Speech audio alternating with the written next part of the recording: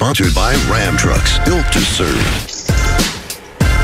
Good morning, everyone. Welcome to First Things First on a Wednesday morning. Jenna Wolf, Nick Wright, Kevin Wild, and Greg Jennings is with us. So yesterday, Nick picked his all-NBA teams, right? And he did it with the vote that he currently doesn't have from the league, but we'll discuss that another time. The dust has settled. Did he get it right? We will let you know. Have to throw that in there. What would no NFL preseason look like for Cam Newton or Tua or even say Tom Brady? We'll discuss. And do the Lakers have enough talent around LeBron James to win a title this season down in Orlando?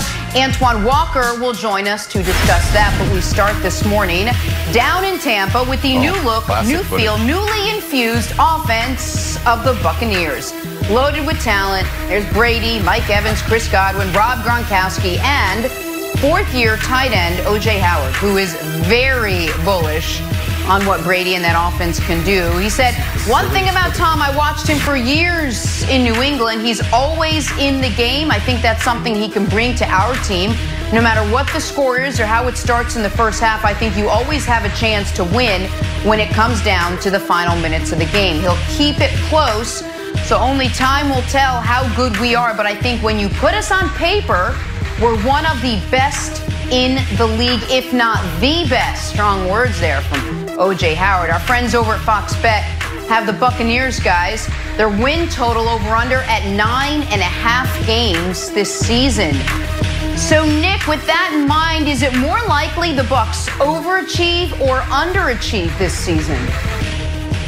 Well, life's all about setting expectations, Jenna, and with O.J. Howard talking about they could be one of, if not the best team in the league, with our friends at Fox Bet saying either their over-under for wins is at 9.5. To me, unfortunately, for Tom Brady fans and for Bucs fans, it's far more likely they underachieve and fall short of that than overachieve, because what would overachieve mean? Win the division?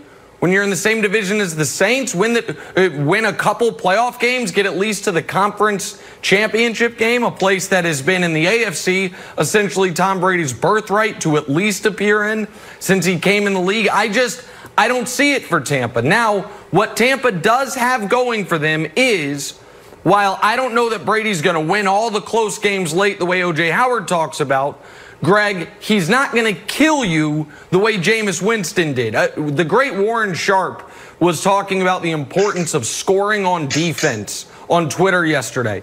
And he put out a video of 25 defensive scores from last season. And I watched it. It was unrelated to this, obviously. But what I saw in that video was Jameis Winston all over the place. Just 7 different games. All of a sudden, people are taking Jameis Winston passes and scoring for their team.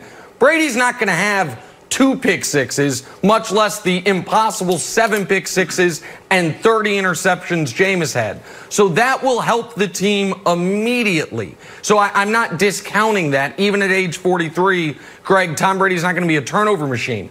But I think the expectations for the Bucs have been ratcheted up high enough that overachieving would mean, at a minimum, a conference title appearance. And in the stacked NFC, I just don't see that as a realistic possibility for them, Greg.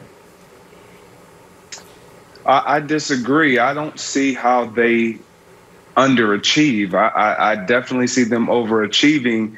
And when you look at history of teams who have rosters that are set up and they insert a quarterback, they have success, whether it's topping their record the previous year by 1 or 2 years. You look at the Minnesota Vikings when Brett Favre did it. They were 10-6 the year before he came, and then they end up going 12-4 and losing in the conference championship game his first season under center with the Vikings. And then you look at Peyton Manning and the Denver Broncos. They were 8-8. They lost in the division the division round in the playoffs, and then 13-3, tied for the best overall record in all of football, and they lose in the division round again. Did they overachieve?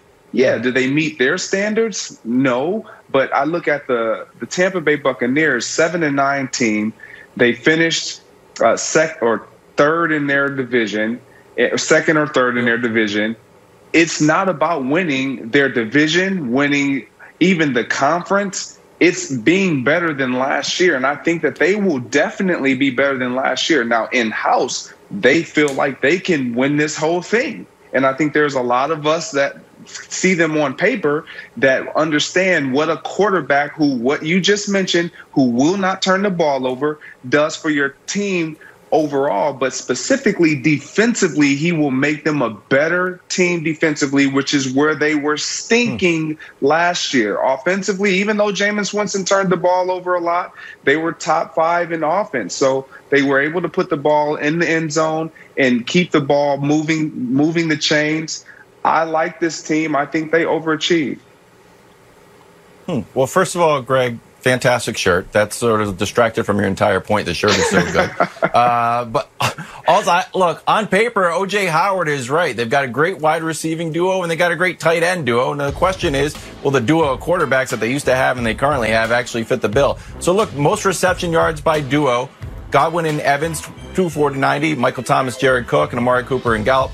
Look, Bucs are the best. And then we look at the tight ends. Oh, O.J. Howard, best yards, and then old Gronkowski, even though he took a year off. Now, here's the question, Nick.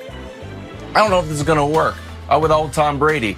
Do we assume that Tom Brady is going to round all the edges of the Bucs offense? Jameis got sacked a lot more. Brady, meanwhile, was throwing the ball away. Scrambles, Jameis out there trying to make stuff happen. Brady is not going to do it. Again, he's going to throw it away. And interceptions, Winston at 30 and Brady at 8. So, Nick, the question is, I know I'm going to say national media likes to lay all of this blame on Jameis Winston. Jameis Winston couldn't even see.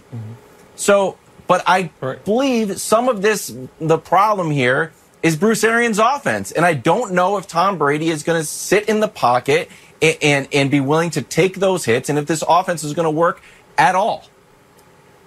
Well, I think that you're going to have I've never believed that a coach or an offensive system should just be the system irrespective of who the quarterback is. And so we talk about this a lot with New England and their transition. What system they were running for Tom, they should run a different one for whether it's Cam or whether it's Stidham, because they're not Tom Brady. And a similar scenario should happen when you are starting the oldest quarterback going into a season since Vinny Testaverde that we've seen in the NFL. Like, you can't ask Tom Brady to take 5- and 7-step drops and to take a bunch of punishment. But I'm going to throw something back to you, Wilds. I'm going to describe a player, and you tell me if you can think of who this player is. The 2017 season ended in a heartbreaking playoff loss where the quarterback threw for a bunch of yards, but the team lost anyway. 2018, the quarterback started the year off playing great, then showed a marked decline as the year went on, certainly at the end of the year. And in 2019, that quarterback was seemingly unrecognizable to any previous year of his career. Who did I just describe? I don't know. Well, the problem is I could have described Tom Brady, or I could have been describing that's what Cam I thought you were Newton. trying to make me say. Oh, okay. And, well, it's Tom Brady or Cam. And it's a bit of a Rorschach test for how you view sports. Because both guys, 2017, Cam loses in the playoffs, throws for 350, 2 touchdowns in New Orleans. They lose anyway. Brady throws for 500 in the Super Bowl. They lose, not their fault.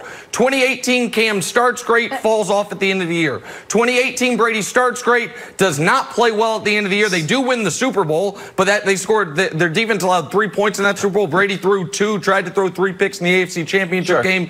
2019, Brady looked nothing like he'd ever looked before. I am more bullish on Cam because, to me, it's very recognizable why Cam was bad. He got hurt. Other people are more bullish on Brady because they blame the weapons. I think with Brady, it's recognizable why he was different. He's 43 years old. He's on an obvious, clear decline that is not going to fix due to age, Jenna. And so it is there. If you believe that Tom Brady is just going to continue to be ageless, then you should say the Bucs are going to overachieve. But if you believe he has shown the signs of age and decline and that there's not going to be a shot in the arm by changing situations, then I don't know how you can think they're going to do anything other than underachieve, Jenna. Well, that's the question. You wonder if the only way that this Tampa Bay offense is going to get off the ground and overachieve is if they change the whole thing and make it revolve around what Tom Brady can do, and then you wonder what he can do. And by the way, if you look league-wide, Fox Bet has just 4 teams with a higher win total than the Bucs right